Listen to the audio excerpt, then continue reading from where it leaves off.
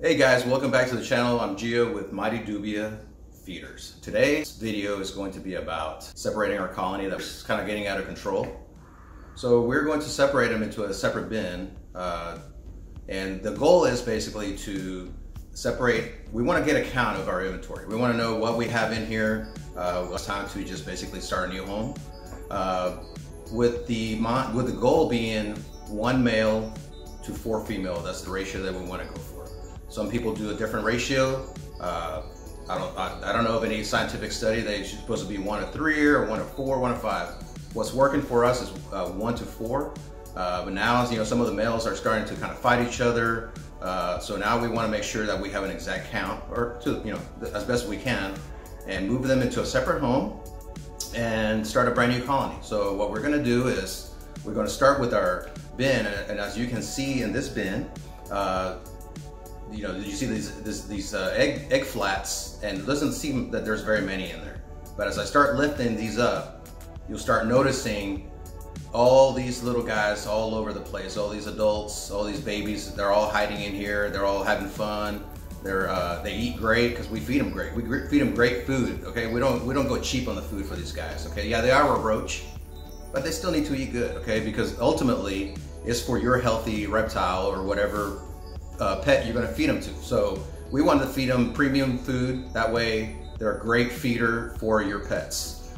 All right guys, so before we move on, make sure you hit that like button.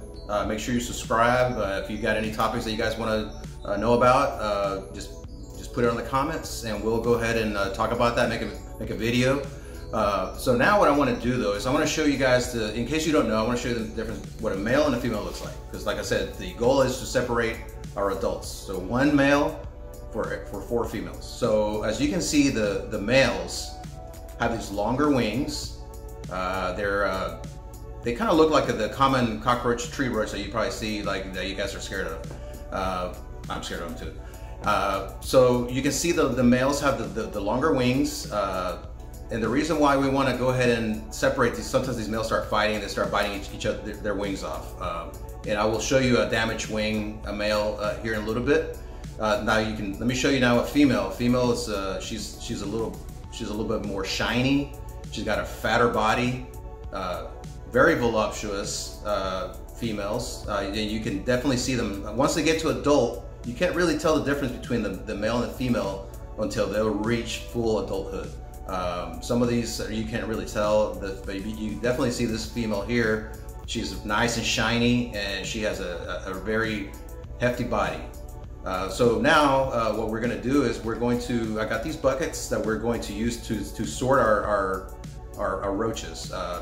These are just buckets that you get at Home Depot or Lowe's or any kind of hardware store. And what we've done is we've drilled holes into the bottom of these buckets, and we start out with the bigger holes, and so on. Now we can go again. We're going to do a separate detail exactly how we did these, but basically the goal is to sort these roaches by putting them into this bucket, and then the smaller ones will just fall down to the bottom bucket, and so on and so on. So that's what we're going to do next. The first thing that we're going to do, I got an empty bucket. Everybody does it different. There's no science to this. You just kind of choose whatever feels comfortable to you. So I got an empty bin where I'm going to shake each one of these egg flats, and it just makes them easier to get them off the egg flat. And then from there, we'll go ahead and pour them into the buckets. So let's go ahead and do that. Make sure I got both gloves on now. So now what we're going to do is I pour 2 egg flats, or shaken, I don't know, whatever. 2 egg flats into this empty bin here.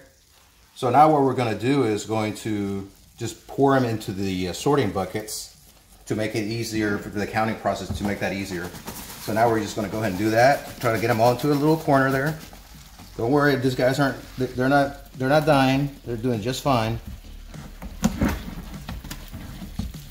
Come on, there you go. And as I was telling you earlier, the smaller ones are going to start sorting themselves out, kind of going to the bottom, and the larger ones will stay towards the top, and then we can start kind of just counting them, just to make it easier. There we go. That's the last one. So you can kind of see they're kind of starting to kind of sort themselves out. Like the little ones are kind of falling into the bigger holes, and then so on and so forth. And like I said earlier, we can, you just go ahead and hit me a comment, and we can go talk about the drill bits sizes that I use for the holes. Alright, so now I'm just gonna give it a little bit of shake. That way they can kind of start sorting themselves and just kind of going in there. You can see almost, you can kind of see almost all the, there's nothing but adults almost left. There's a little piece of paper I gotta get out, a little egg flat. Some of the guys are still kind of trying to hang in there. And it's not gonna be perfect. There's always gonna be some little ones that stay behind, but that's fine. It's not the end of the world if that happens. We're just trying to get as many babies towards the bottom buckets. All right, so now that I've given this a few shakes here, I'm gonna start lifting it up slowly. Just make sure there's no guys trying to sneak on the bottom here. If they do, just kind of knock them off there. You can kind of see that they're some of them are trying to make it, but they can't make it because their bodies are just too big. A few more shakes, and this next one, looks like some of the males have managed to make it through those holes just because they have a more slender body, so they're able to squeeze through there. Again, this is not going to be perfect. You're going to just have to kind of manually remove some of those, or if you want to leave them, that's fine too. But our goal for this video is to get an inventory, get a count, and get our ratios accurate on our next colony.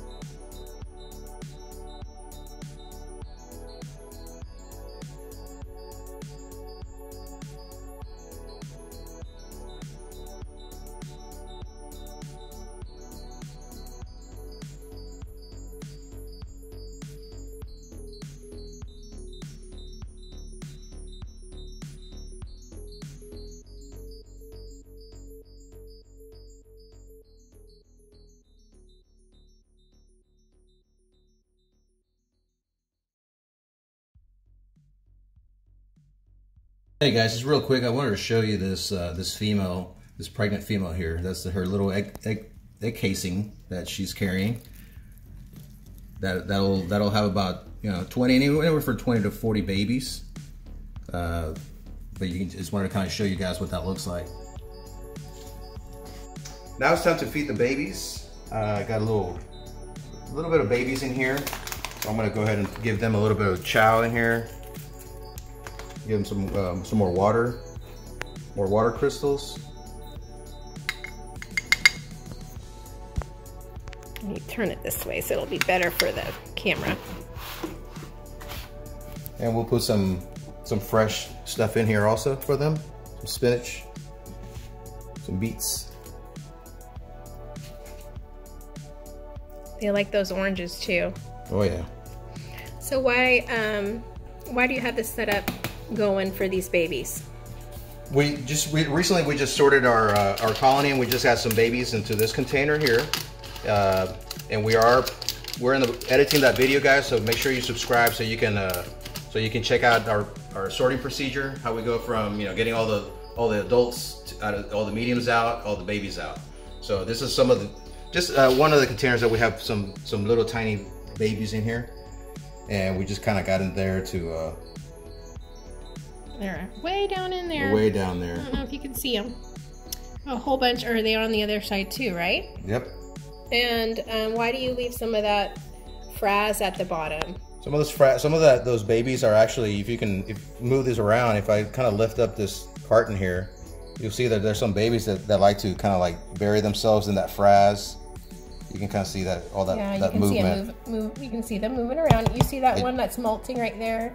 That white one, yeah. Yeah, that one's molting. So we just like to, we leave some of that frass there because they like to hide in there, and some of the babies even eat that, so. And then what we do is that once they get on that egg carton, guys, we transfer, because it takes a little time for them to do that. And then we transfer them to our newborn and our small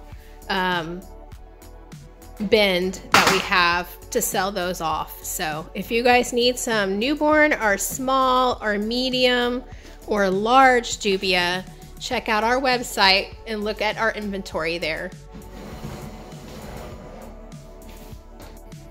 Guys, make sure you like the video. Make sure you subscribe to the channel. We have some cool content coming up. We could go into the reptile show in Conroe, Texas at the end of the month. So those are videos that we want to share with you guys. Just kind of bring you along for the adventure. Make sure you smash that like button, subscribe, and we'll see you on the next time.